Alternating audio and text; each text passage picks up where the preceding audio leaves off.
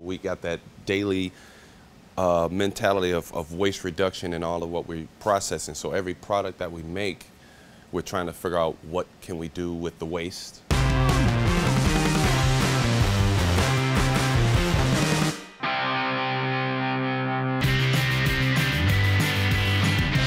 I'm Nathaniel Croft II, Air Force veteran, local Detroiter, and Vice President of Footwear Operations here at Pingree Detroit, footwear maker and co-owner with Pingree Detroit.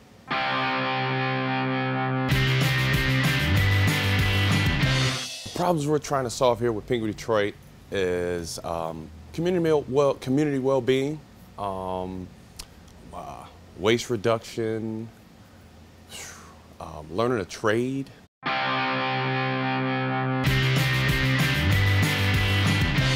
What's cool about my job is every day it's a new challenge. Everything from making wallets to sneakers to drawstring bags, it's a new challenge. And it's beautiful to come in and work with local Detroiters and veterans.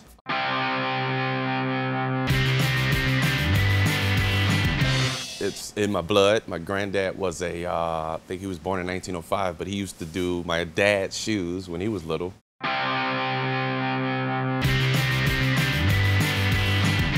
There's several things that I learned in school that helped me with my job today.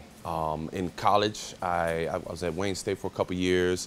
I did public speaking, social engagements, learned how to speak with customers when I'm out doing sales at Eastern Market.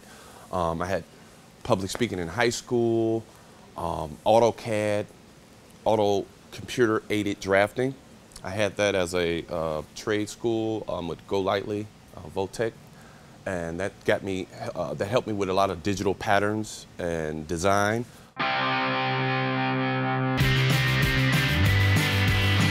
What I would like to see in the next 5 to 10 years to change in my particular industry of footwear making would be probably more eco-friendly, market more eco-friendly. I see an uptick in it.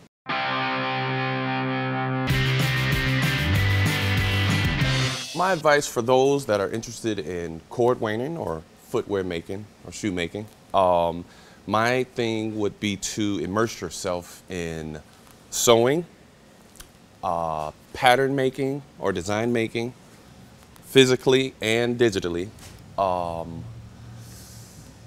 Be patient.